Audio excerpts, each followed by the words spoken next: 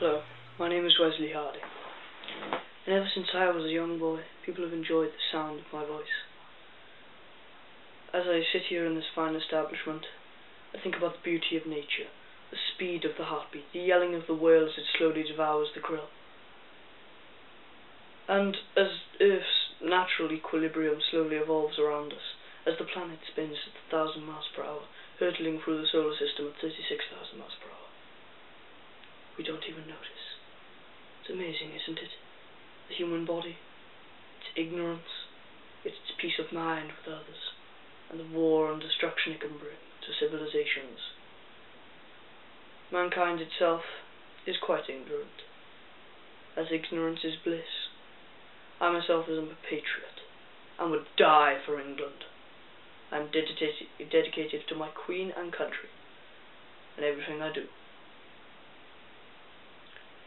On a Wednesday afternoon, John in the bank probably asks his fellow accountant, "Hey Kevin, where do you hang around, buddy?"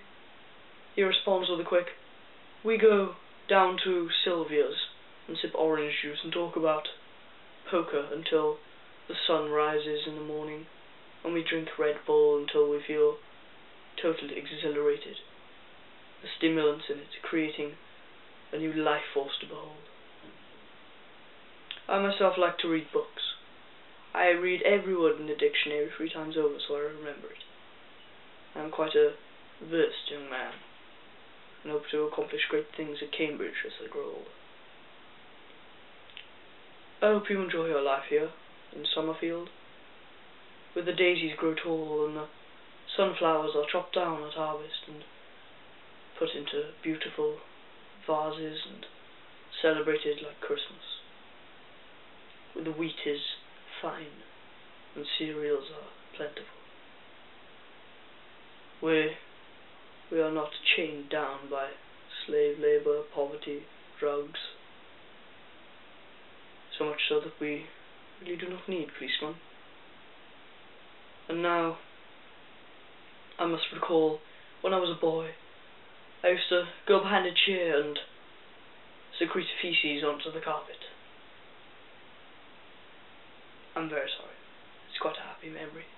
My friend Jonathan used to come and lick it up, but then he got hit by a truck and was paralyzed from the waist down. Poor John.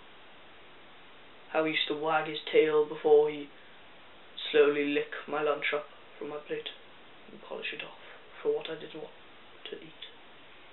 My mother was so proud, but I am proud of me, because I am the best. I am God of all literature. And I hope you enjoyed this. I simply must be leaving. I have an urgent meeting to attend to. Thank you very much. May the force be with you.